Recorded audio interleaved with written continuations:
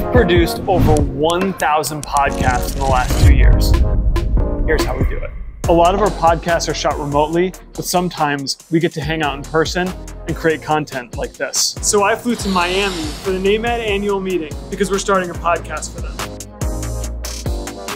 We're starting to produce podcasts for more of the industry, so if that's something you're interested in, maybe my next video will be flying out to you.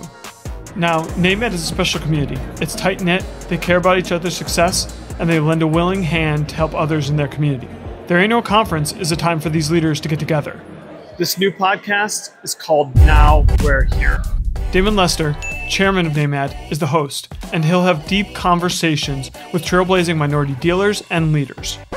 So the podcast is called Now We're Here. Our guest is here, but the host, he's nowhere to be seen. Guess I'll have to go find him. A few moments later. Oh, I think I see him. There's Damon, just standing there on his phone. So I was looking all over for you. Where'd you go? I was at the WorldCon luncheon just to say hello, and I got to head back over. You're just running all over the place. So busy.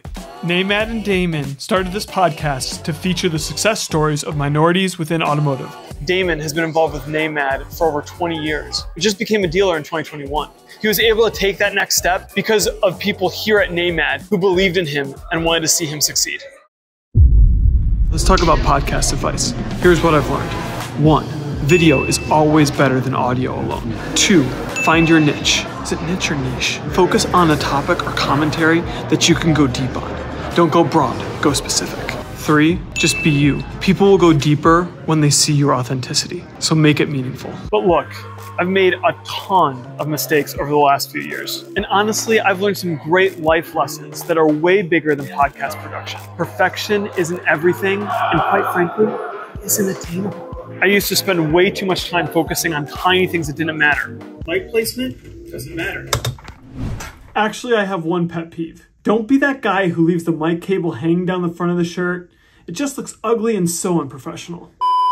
Camera angles, if the subject is framed well, you're all set. You don't need to be perfect. Just trust your gut and get to the content, which is the most important thing. Honestly, I've had to learn that excellent is way better than perfection. There will always be mistakes and issues to correct. But if you create enough excellent moments, you will craft something so authentic that people will want to connect with that. My favorite thing about podcasting is that everyone has a story. And if you just stop and listen, whether it's in person or on a podcast, you can literally learn something from everyone. Speaking of podcasts, I gotta get this one started. All right, we ready to go? Niche, niche, niche, niche, niche.